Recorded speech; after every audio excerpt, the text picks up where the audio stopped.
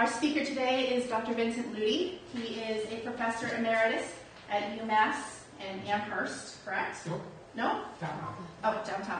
My mistake. He taught for over 35 years. He's the author of at least 2 books, Mallet Stone and Death Remembered. He's written quite a few articles regarding gravestones in both Massachusetts and Rhode Island. He does have his books, I believe you brought them in, right, up here for review. And he does have order forms if anybody's interested in purchasing in Death Remembered.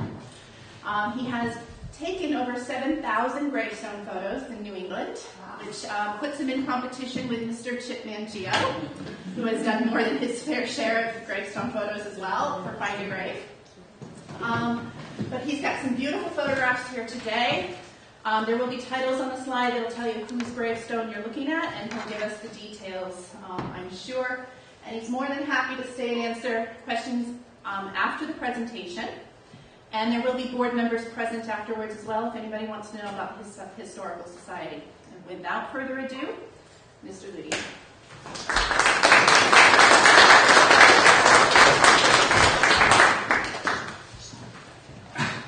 I'm a little nervous because you people know more about the Bridgewaters than I do. If I make any gaps, come up and whisper in my ear. I do my best. Now, the Bridgewaters are a crossroad of the work of a number of gravestone carvers of the 18th century. To the east, Plymouth County carvers, and to the west, Bristol County carvers. We will look at and hear about the works of the Bridgewater carvers Barney Leonard and Nathan Hayward, but also carvers John and James New, Cephas Thompson, Asa Soul, and others whose work is found in the Bridgewaters, and that includes North Bridgewater. I won't refer to the name of the town. It is North Bridgewater and was North Bridgewater at this time. Okay, here we go. Barney Leonard of Bridgewater and his shop. The only thing I could find is there's a B. Leonard over there on this old map, and that might be his home since the Scotland Cemetery is nearby, and he has a lot of works there, and he's buried there. Barney Leonard was the son of Seth Leonard and Ruth Hoare, both of Taunton, and was born in 1757. And often, at 14, he may have apprenticed with David Lincoln of Norton. But in 1774, age 16, he asked to be put under the guardianship of Jonathan Carver, a prosperous merchant of Taunton. His gravestone carving work seems to have begun at this time, that is, as a teenager. He did service in the Revolutionary War and was listed as from Bridgewater. In 1780, he married Phoebe Barrett of Bridgewater. It appears that he set up home and shop and farm on North Street in Bridgewater, as we consider. He is called a yeoman in documents, but also gravestone cutter in documents, as early as 1778, age 21. He died in 1821 and is buried in a Scotland cemetery near what I think was his home. Now, since the Bridgewaters straddle 2 distinct carving traditions, Barney Leonard was a kind of gatekeeper of sorts, drawing on Bristol County designs to the west, and to the east, Plymouth County designs for his own work, but putting his peculiar stamp on it. In the 1770s and 1780s, an unfolding frond design, variously elaborated, predominates in his work, as we shall see in the following images. The frond is just a word we give to the design, somewhat like a fern frond, but it is something unfolding, leafy, unfolding. Now, in this stone, for Bethia Keith, in the Scotland Cemetery, is not by Barney Leonard, but by what was probably his master, David Lincoln of Norton. And the unfolding frond design, this is a David Lincoln stone, very typical, and the unfolding frond is all over the stone, in the arch, or called the tympanum, and down in the borders. It's a very elegant design, and David Lincoln was a quite fine sculptor. His lettering is particularly wonderful. Anyway, the unfolding frond design created by Lincoln, which Barney Leonard will adopt, is linked in elegant configurations in the tympanum and borders. All Taunton River Basin carvers will adopt this basic design in their work. Here is Barney Leonard's simplest version of the stone. Mahedable bulbs in the Scotland Cemetery. Here, the unfolding frond is a double-facing centered design. The geometric intestine design seems to be a Leonard invention. In all the world, I can't look at his stones without thinking intestine. We will never know what he intended by it. Now, in this stone, Keziah pattern, in South Cemetery, there are two fronds that are stacked around the tympanum arch, another variation. Now, this stone is actually in Canton, but here we have the stacking around the arch and also in the center, much more elaborate, obviously more costly as well. I would like to look next at a stone in Scotland Cemetery for Mary Snow, and now we have a full array of his skills. All the fronds round in the center, and now with the addition of what looks like a tulip. In this one, it's the only one I've ever seen. I don't know why, but he dotted. He drilled holes in the frond figure. I have no idea, except David Lincoln did it regularly, but not a little more elegantly, you might say. At least I don't remember. It looks like BB shots. I'm not sure if someone didn't take a pot shot at the stone as well. All right.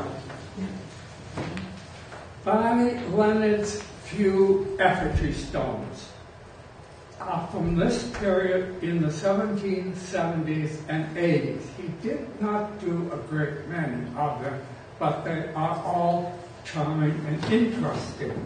Here's one for Barney Leonard, his daughter. The typical effigy of Barney Leonard with the fat face, the bulging Plymouth Colony style eyes, the pointed cap, also from Plymouth County style. Note the variety of feather figurations typical of his work. There is no rhyme or reason. He just liked to make designs in the feathers.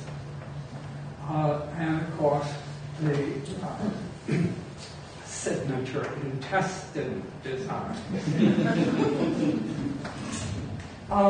This one's quite interesting. I think it's a Trinity Cemetery for Lyre Falls. I don't understand why he broke the arch at the top and let the dots go flying upward for some kind of ascension. Handsome stone.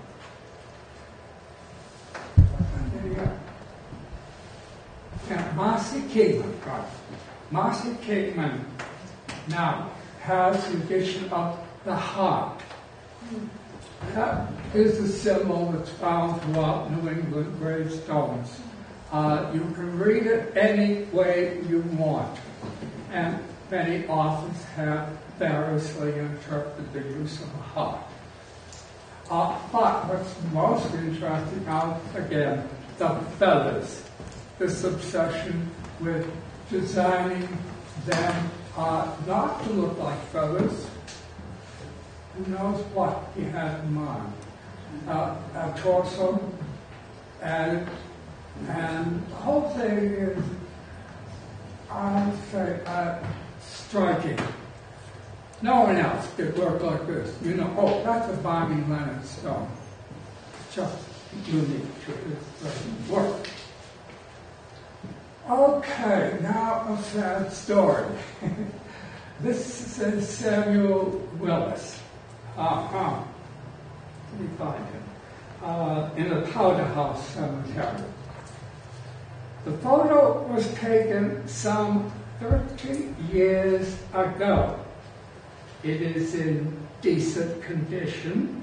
There is some lichen going on it. What is interesting is the optical illusion. If you look at that long enough, it starts taking on different configurations. I just found that amusing. But what isn't amusing is here is a photo taken not too long ago of the same stone. Oh. It's essentially gone.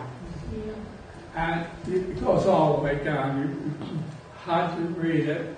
It is gone. And if I hadn't taken that photograph and plotted the whole stone, that's it. That's all we have. So, for you photographers, I'll be very, shall we say, careful to clean the stone, get some good light on it, because that photograph that you take may be the last remnant of that particular stone.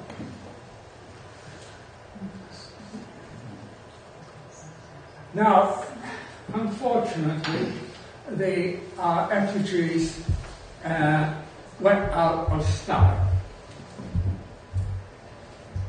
Following in the 1790s, following a widespread trend among gravestone carvers, the rising sun became an overwhelming obsession with carvers. Everybody was doing them.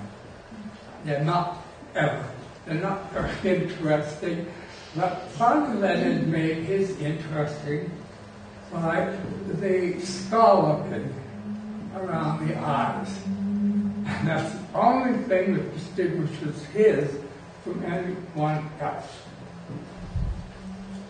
All right.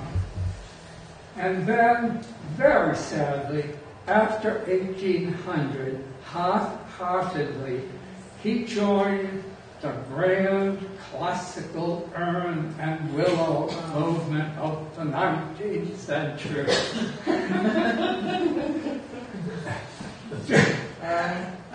It's very sad.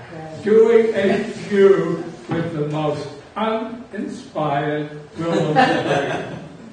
His fine fronds and effigy stones were out of style now, and he gave up. His son Barney Jr. was also a carver, 19th century carver, but mostly in Rhode Island, where he was murdered. Now, carvers in the Barney Leonard shop. Carver X, and he shall remain forever Carver X. I hope someone finds his name, but I doubt it. Another hand appeared in the Leonard shop doing only lettering on the stones in the 1770s. I also found some most charming and rather rare skull stones in my travels that no one had ever attributed. And when I looked closely at them, they contained the same lettering hand as on a few of Barney Leonard's stones. This then was some kind of apprentice in Barney Leonard's shop, and his skull is quite charming and quite unique. However, they only lasted for a few years, and then they're gone. After 1781, I couldn't find any more, only a handful. So I don't think we're ever going to know who this. I like these stones, but every one I find is like a discovery. Quite nice. Now, let's move to another carving shop, that of John New and his son James New. John New was born in 1722 in West Grentham. He married Marcy Adams in 1743. 8 years later, his turmoils began. He had received a gift of land from his father James in 1751 when he turned 21. But he turned right around and sold it, and with the money bought 50 acres of land in North Attleboro, where the fish hatchery is located. National Fish Hatchery is on John New's property. Apparently, he and his family did not move there until later. Then, in 1752, money was requested from the town of Grentham for maintaining the New family. On January 14, 1757, Judge Thomas Hutchinson of Boston, upon request of the New family, ordered the selectmen of Grentham to make inquisition into New's condition. And on March 4, 1757, the judge declared John New non compos mentis. And a guardian was appointed. In this tragic period, he ran away and had to be retrieved, and his wife and children found out. Some of his North Attleboro land was sold to meet expenses for their maintenance. In 1762, the guardianship expenses ceased in Attleboro. It is precisely at this time that some of John Muir's best gravestones began appearing profusely in the South Shore towns, from Weymouth down to Plymouth. A relative by marriage, Dr. David Jones of Rentham, had moved to Abington in the South Shore. I feel certain that it was Dr. Jones who brought New to Abington in the South Shore to carve, and perhaps was attending to his mental illness. Around 1768, after a few years carving an enormous number of stones in the South Shore towns, he returned to Rentham, gathered up his family, and set up on his North Attleboro property, today the site of the National Fish Hatchery. In 1782, he ran for governor of Massachusetts and got one non-conflict. His wife Martha died in 1788. Her stone is full of grief and resignation. Here. Oops. I skipped some of it. Okay. Oh no, that's, oh, no, there she is. Wow. That's the stone carved for his wife. I have no idea what her hands are doing up there.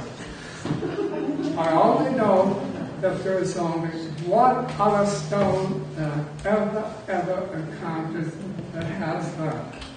And it's by Stephen Hartshorn, and I believe it's in Cranston, Rhode Island.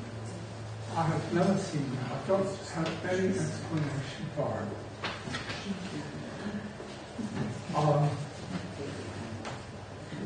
The expression on the face, of course, is just so sad. Tormented man. He was quite distressed. And he wrote a nice epitaph for her, which is so full of despair. I call it despair. A guilty, weak, and helpless worm, on thy kind arms I fall. Be thou my strength and righteousness, my Jesus, my all.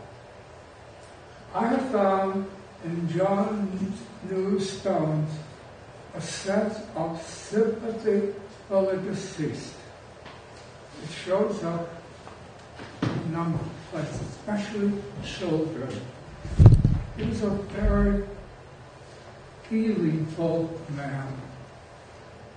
And this problem's up here. I don't know, he released and expressed them in his work.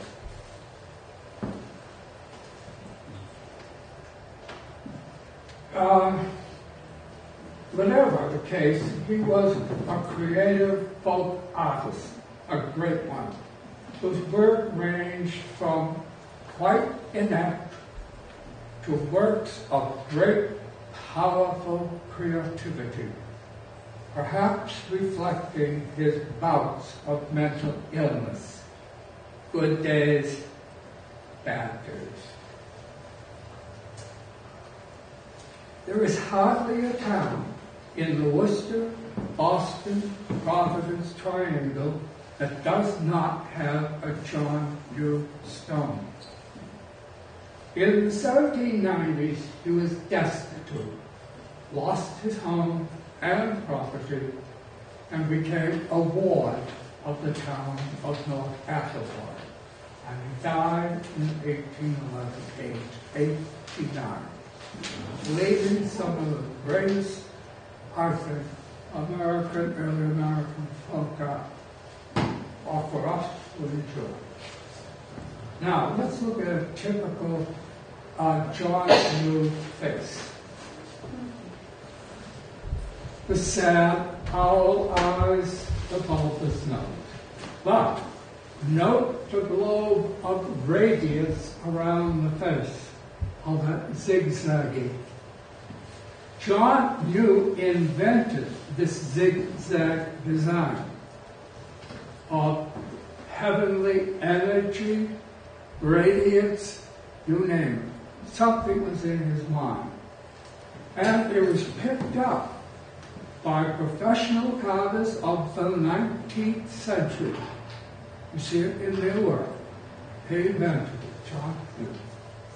Accompanying the effigy, we see the firmament with its sun face, moon, and stars, through which the soul ascends to the radiance of heaven, a spectacle of joyous resurrection.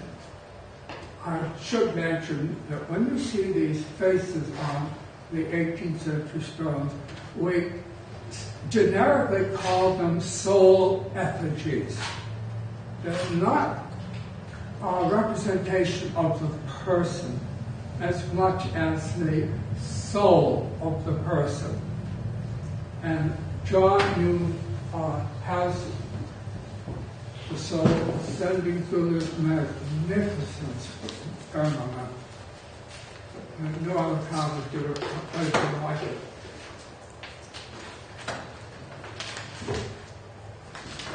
The stone is in North Bridgewater.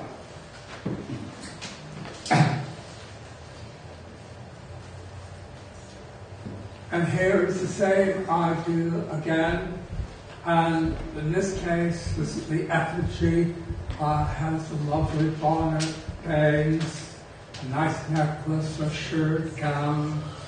But it is not the person. It's not. Some people have started calling these portrait stones. Okay, they're not portraits. They couldn't be. It's a representation of that person's soul. And here we know why, because it's ascending through the heavens. They're all the symbols there. And look at the wonderful zigzag radiance all over the place. Emanating from the sun and the moon. He had anticipated the theory of light waves and radiance and energy moving through space with this design. Not just a fancy of mine. That people he had some pre-knowledge of the way energy travels in space, accompanying the soul. And let's see who's next here. Now, that's, by the way, that stone is in Norfolk, in Bridgewater. But here's one that is in North Bridgewater. Silence Bryant, again, with that imposing effigy face, and the accompanying, I don't know what the accompanying foliate design might signify. But it's a wonderful creation.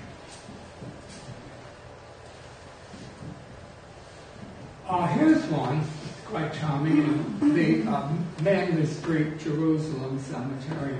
The husband and wife. John, who got the idea from the Guiders of Boston, a German family of high art skills, often did that design. New's attempt is weaker when compared to theirs, much so. The crown up above is the crown of righteousness. This, I'm not sure whether it's John New or his son, James New. It's in Jerusalem Cemetery. Probably John New. What is interesting about it is the odd winged face. And below, oh, that's me. I'm doing that. I hit the wrong button. Okay, I have to be careful. I hit I don't know whether it's a torso or whether it is a kind of blob. It has an interesting plaid background and some beading around the edge. It is unusual for John New, and more likely is by his son. But again, going by lettering and some details in there, it could be John New in one of his fine moments. All right, now, James New, son of John New. James New was born in 1751 in Rentham, and in 1775 he enlisted in the army from Bridgewater, not Rentham. It was a company of recruits from Bridgewater and neighboring towns. This would contribute to where he placed his stones. Before 1775 and after, his work is distributed in the Bridgewaters between his father's territories to the east and west of the Bridgewater. James Newton's early work in his father's shop was quite crude, and in time he hit his stride and developed his own style with a charming winged effigy, moon-faced. In this case, what's also interesting is the tablature design. That's a tablature where the information is. That's quite interesting. And overhead, the all-seeing eye. It's an accomplished work, to say the least.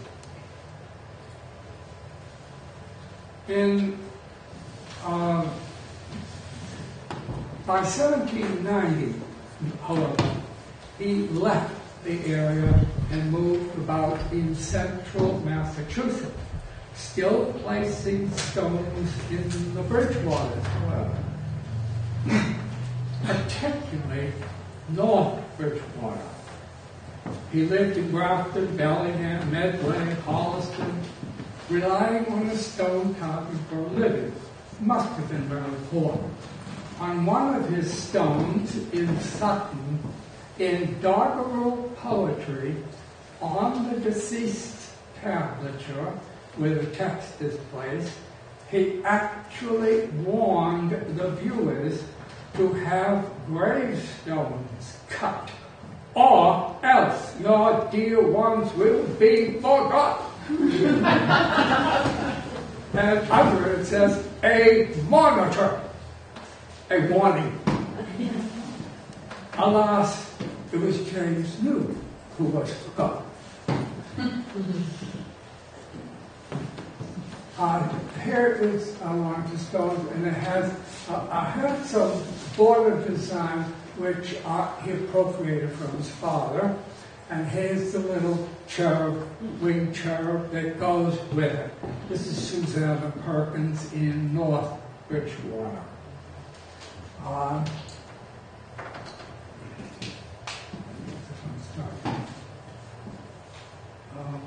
let's see.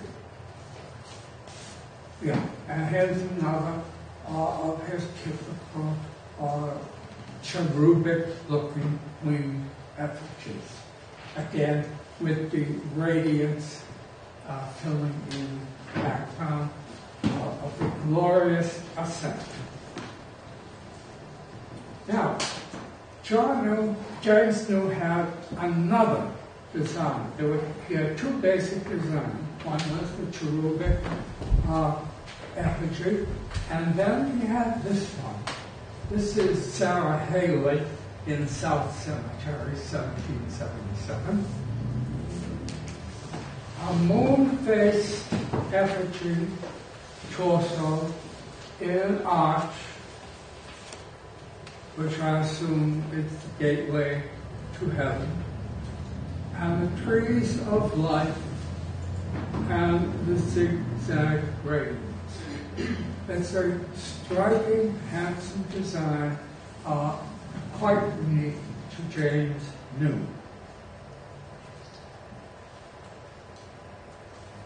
And a version for a minister with the addition of the call.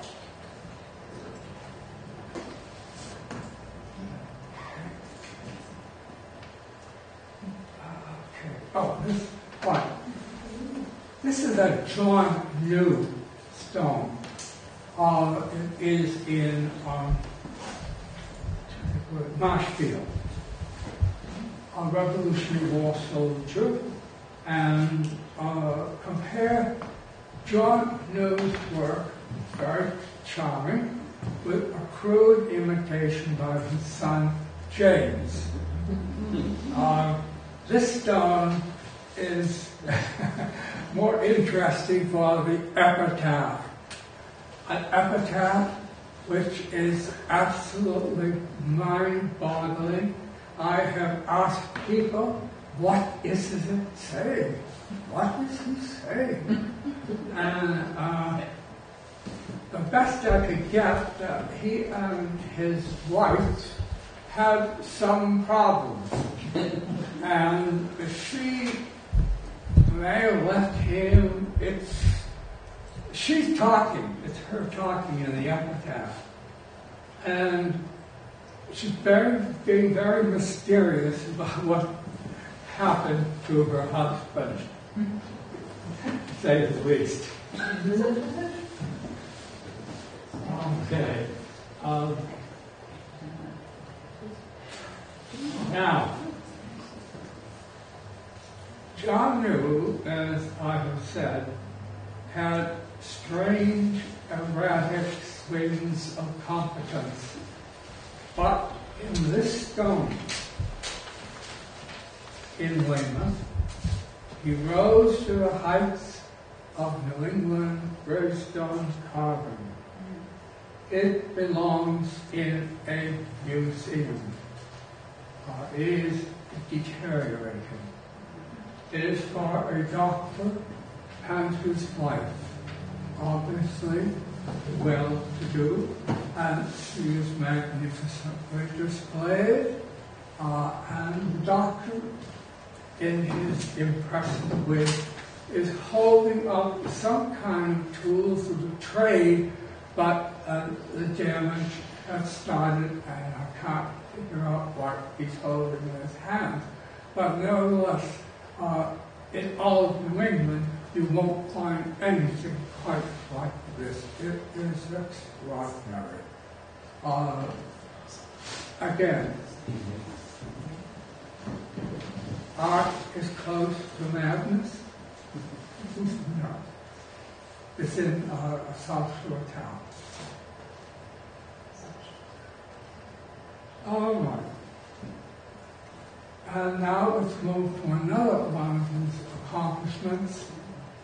This is just a detail of a magnificent stone in Lancaster.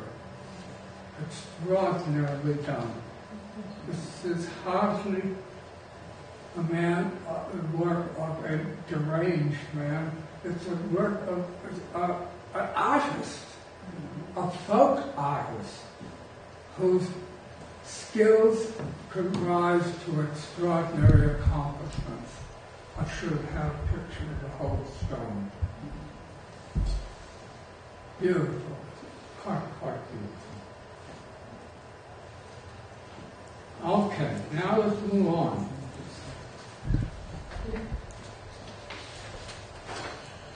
And leave the news in peace. I have. Okay, now, all that you've seen is work that I have worked on, written on, and published, etc. The remaining carvers, which I didn't research, and whose work is found in the Bridgewaters, were researched and written by Peter Banish in the Masks of Orthodoxy. which is an extraordinary book dealing with Plymouth County carvers of the 18th century. Quite extraordinary. And the other book that I used was James Blackowitz's From Slate to Marble. It's 2 volumes actually. And again, he worked almost exclusively with Plymouth County carvers. And that's where I went to get the following information. Nathan Hayward of Bridgewater, a fine carver. He was born in 1720.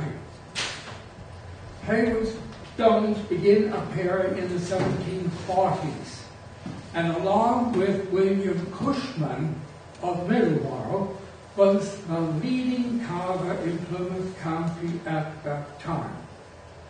Nathan Hayward of Bridgewater had an enormous impact on the first and second generation of the Soule family carvers of Plymouth, especially Ebenezer Soule Jr. So we see that Nathan Hayward of Bridgewater had influence upon a good number of other carvers, and it was considerable. Hayward did impressive, elegant, stylized skull work and bold, sculpted, winged effigies. He had 2 designs, skull and winged effigy. No single study has ever been done on Hayward. There are references to him, though, in James Blackowitz's book and in Peter Bainish's book. And as I say, all I could find is what they could find, which is sketching, a study, a full-length study needs to be done on Nathan Hayward. Here is one of his handsome winged effigies. He had a bold carving technique. The relief is quite hard, and the work is very, very professional.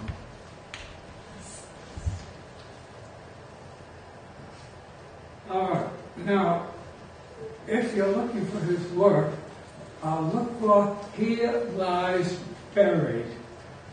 For some reason, he uses the italic form of the letters L, I, and E in an otherwise Roman font. That's the only way I can identify his work. They don't mention it, but I said, what's this man doing? Mixing italic and Roman. Okay, now, he died young, however, in 1794. There's another one of his wonderful effigies.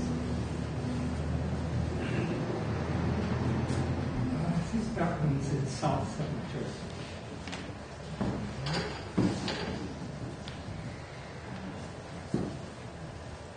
Yeah. Characterized by the bulging eyes of Plymouth County carvers, the wonderful scrolly wig, and the flipping wings. It's very striking when you walk into that cemetery to see his work. And this one, he gives it some fancy design work, laying feathers of the wing. No reason at all. And lovely border, Very, very fine carver, and you can understand why he was so influential on other carvers, so many other carvers. So that's the Eli's carver. And now, Lemuel Savory of Plymouth. Lemuel Savory was born in 1757 and apprenticed with William Coy, his brother-in-law of Plymouth. Coy was a house painter and is best known for his gravestone carving. I've worked with James Blackwood on William Coy because William Coy originated in Providence, Bristol, Rhode Island, and Providence, and then moved to Plymouth County, where he became a major carving figure. After his marriage, let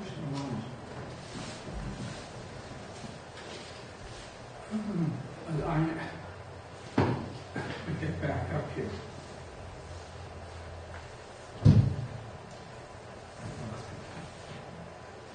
Yeah, it was after his marriage that Lemuel Savory left Plymouth, but thereafter there is not much information or even when he died. He probably died around 1795 at age 40. His work is quite nice and is discussed in volume by James Blackwood's Slate to Marble. And this stone is in the Jerusalem Cemetery for a couple. Lemuel Savory's work is characterized by a very charming, plump faces, but there isn't that much of it around. Okay. Now, Cephas, I'm not sure how you pronounce it, Cephas Thompson of Middleborough.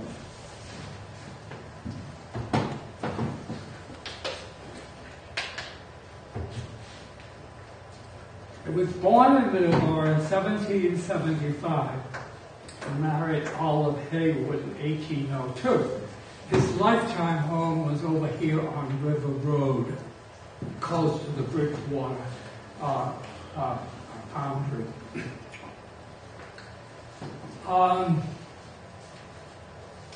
Cephas Thompson was a famous early 19th century portrait artist. And I can't help wondering if one of those isn't a work of his.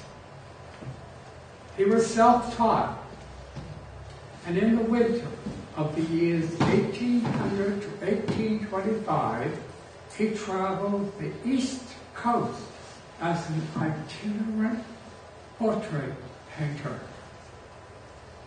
His portraits are found in the Metropolitan Museum in New York, the Milwaukee Museum of Art, the Rhode Island School of Design in Providence, and a good number of all places in the Bristol, Rhode Island Historical Society.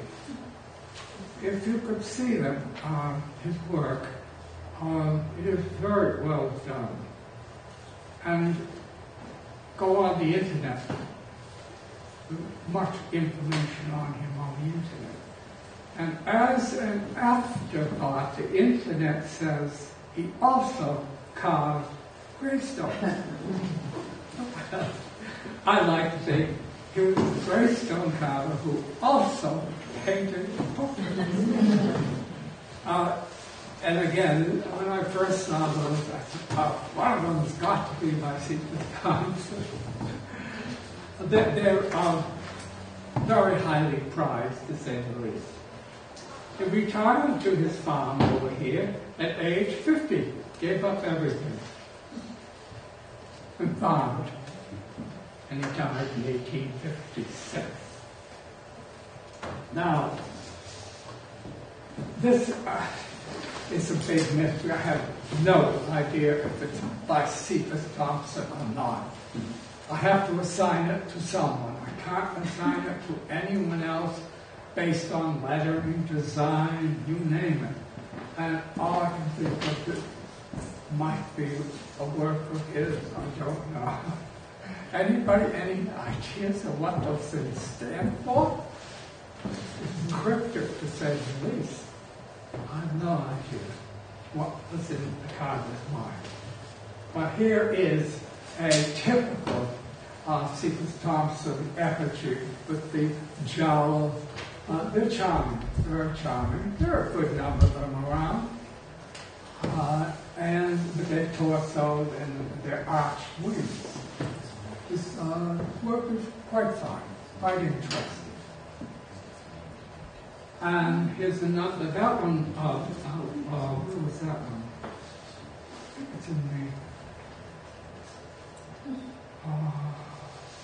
I'm not sure, but this one I know is in the Jennings Hill Cemetery, what's it called? Yeah, in the Jennings Hill Cemetery. I walked in there and, oh my God, you see the Thompson in here? Quick. All right. Now, let's go to William Cushman Sr. of Middleborough. He was born in Middleborough in 1715. He was related by marriage to the very influential earlier carver Nathaniel Fuller. We'll see his work in a minute. Fuller was renowned for the creation and development of the unique Plymouth County skull design. Cushman, however, was a farmer who started to carve gravestones in 1746 at about the same time as Nathan Hayward of Bridgewater. In fact, the two of them, Cushman and Hayward, were the leading carvers of their time. Cushman seems to have carved oak-tree skulls with all capital inscriptions. He died in 1768, a wealthy man. This one is in Jennings Hill. I find it remarkably handsome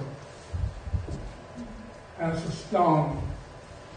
The elegant borders, the strange skull. I love the conception of the wings, the feathers of the wings. And above it is a rosette. The rosette is very common in New England gravestone carving art. It can be found on Roman tombstones as well. I don't know what it signifies, but you do see a lot. But it is so beautifully laid out, I can't help but admire it. And then there's something curious about that skull. I don't know if anyone knows what's curious about that skull. It has the eye sockets, the typical triangular type nose thing. But what on earth is below the nose? Peter Banish, in his book, The Maths of Orthodoxy, spends endless pages on just that figuration. And he calls it a mouth mark. And all the carvers in Plymouth County and over into Bridgewater used the mouth mark. I have no idea what it means. But I will come back to it in a minute on another slide. I have mentioned that John New spent about a decade in the South Shore, and after he left Abington, the Pratt family of Abington took up carving and based their designs rather poorly, not bad, on John New's work. You might casually think this is a John New work. It isn't. Everything in there is taken from John New, but not done quite as well. Now, okay, here we go. Nathaniel Fuller of Plimpton. He goes way, way back. He was born in 1687. He was by trade a housewife and stonemason. His influential prolific work, All Skulls, is found in Plymouth and Bristol counties. He carved for 40 years and died in 1750. Peter Banish, in his book, says, weak as a craftsman, he was gifted with a relentless imagination. His work developed in 3 stages, but through it all, the stones are distinguished what Banish calls mouth marks below the nose on the skull. And those mouth marks, if you see enough stones of his and other carvers who he influenced, the mouth marks are quite varied. And Banish attempts to make some sense of what these men were doing. This one of Nathaniel Fuller is quite clear. You see it? A heart. And the heart, of course, is the love and affection for the deceased, etc.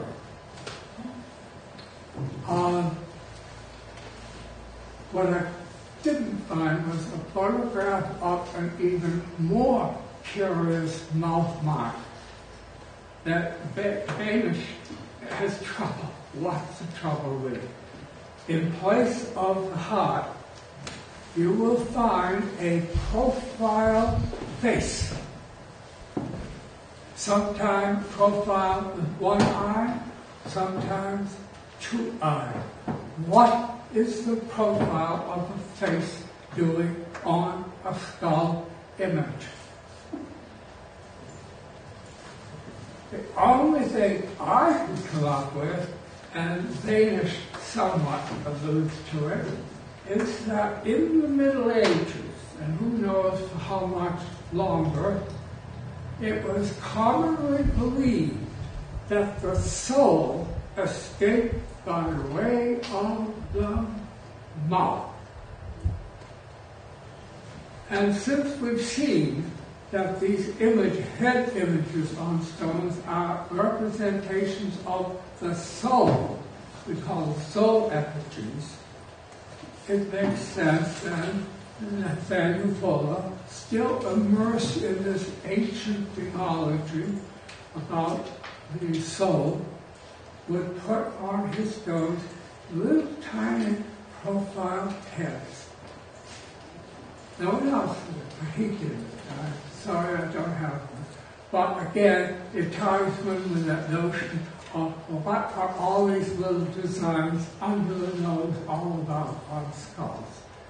And in Banish's book, we get quite a few illustrations of the variety that occurs there.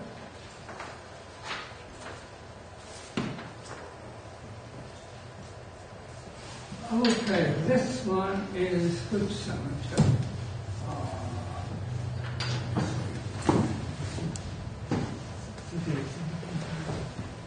Yeah, this one is in,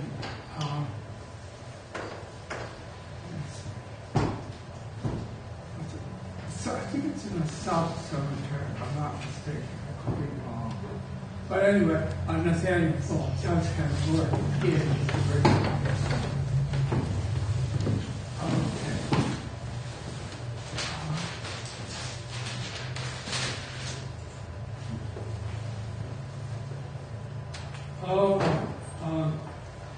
Beza Soul of Bridgewater.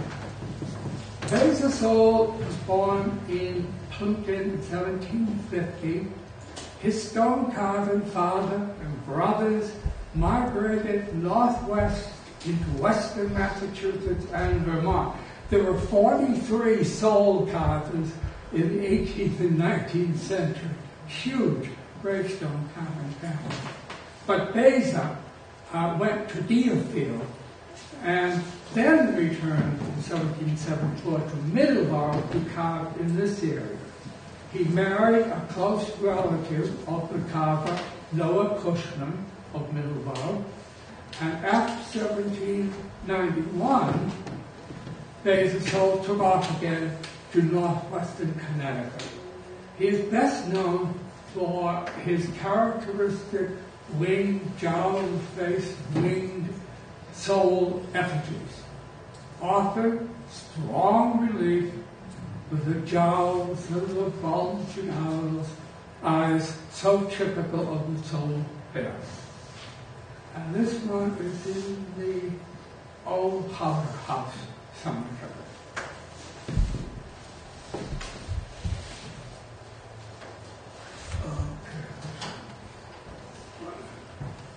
This one is in the old Powder House Cemetery. Now, one last carver, Bildad Washburn of Kingston. Bildad Washburn was born in 1762. He was a drummer boy in the Revolutionary War. He married and had 15 children. His large home was a cabin and still standing in Kingston. I only want to show one stone of Bildad Washburn in East Bridgewater for the Reverend John Andrew. Delivering his sermon from his pulpit, and again, the interesting part is the leafage there, which we saw on James John Hughes Stone. I don't know if you remember that. This is an imitation of a John New Stone for the Reverend Samuel Brown that's in Abington. And here is John New's version. A very charming actually it's a representation of the minister and with the deacons. The whole stone is quite wonderful by the madman John New. And so here we are with the cheery blessing of the Reverend Brown from the lectern at the old Bridgewater Historical Society. We say goodbye to this tour of the gravestones in Bridgewater cemeteries and some of the men who carved them. Thank you.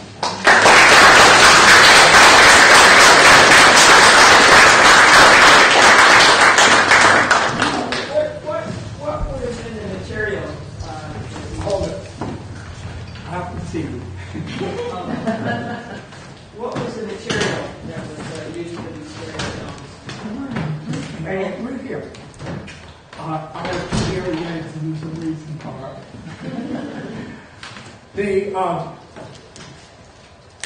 All these stones are on some kind of slate, as you see today. Was that imported from someplace? No.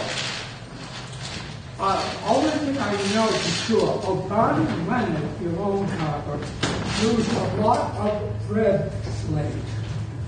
And the red slate mines were in East Bridgewater. Really? Yeah. I don't know if there's any signs of red slate in East Bridgewater today. John New used it, James New, you saw James New using the red slate. Quite commonly used. The other slates are variations of gray.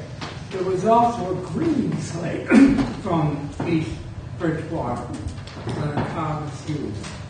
It's hard to tell the colors today because of the age. And the red slate was wonderful. This one is in red slate. It takes very sharp definition and quite popular. But I found that generally carvers used stone that was reasonably local. Yeah. There's no reason to import it when they could dig it up out of the ground. Yes. The slide previous to this was there was a carver that was done in Kingston. I didn't catch his name. What was the name of the carver from Kingston? Oh, this one's John New. Yeah, but prior to that. Oh, the previous one was Bill Dad Philadelphia, Washington? Washburn. Oh, okay. Yeah. Philadelphia? Yeah, that one's Bill Dad Washburn. Okay. Imitated a stone, and Bill Dad Washburn was from Kingston, so he would have known the stone. And his is an imitation, but you don't imitate John New better than John New did. Okay. Anything else I can? Yes. How long would it typically take a carver to actually carve a stone? As a good one. You would not believe the amount of time that goes into carving a stone. I've known stone carvers, I've been in their shops, I've watched how they work, I've talked to them about this very matter, and one carver in Rhode Island, she told me that, it's easy to learn to use the hammer and the chisel. That's all that was used. So it's easy to learn, that's one thing. The other thing is the time it takes. And I asked Nick Benson in Newport. Nick Benson got to be probably the best known gravestone carver in America. And I said, Nick, how long would it take someone to carve these stones? He said, a couple of weeks. And if you could see how they work, chip, chip, chip, chip, chip, chip, chip, the letter, and the letters have to be done like this. The relief work, chip, chip, chip, chip, chip, chip, chip. Hours and hours and hours. And the estimate of 2 weeks, I find rather modest, to tell you the truth. And you have to remember also that gravestone carving for all these people I've talked about tonight was not their main profession necessarily. That they were yeomen, farmers, had other trades. And the carving was done, and Nick Benson said, well, they didn't do it all at once, sit down and start carving, and then 2 weeks later they finished. It was on and on. Maybe at night, by candlelight, or bad weather, who knows. At least 2 weeks minimum. Some of these that we see probably were even more. So these folk artists dedicated enormous amounts of time to their work. It's great, great folk art. A lot of it is worthy of a museum. A lot of it is stolen and sold to collectors for thousands of dollars. They're recognized as primary folk artwork of the 18th century. Unfortunately, as you saw, they have a limited lifespan. And it grows incrementally. That stone I showed you that photograph was 25 years ago. And in 25 years, it's been all eaten up. It's gone, essentially. Okay, that's good. Thank you.